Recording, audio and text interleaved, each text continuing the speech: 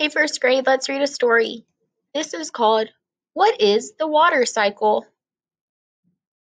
Water is always moving. It moves between the earth and the sky.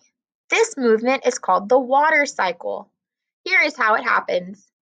The sun shines on the pond. The water heats up. Some water turns into gas. That change is called evaporation. The gas is called vapor. The vapor rises. High in the sky, the air is cold. The vapor becomes a cloud. That change is called condensation. In the clouds, drops of water form. The drops fall to earth. Falling drops are called precipitation.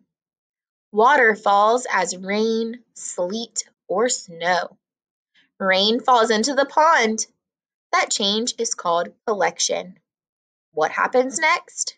The water cycle starts over. Great job listening, friends.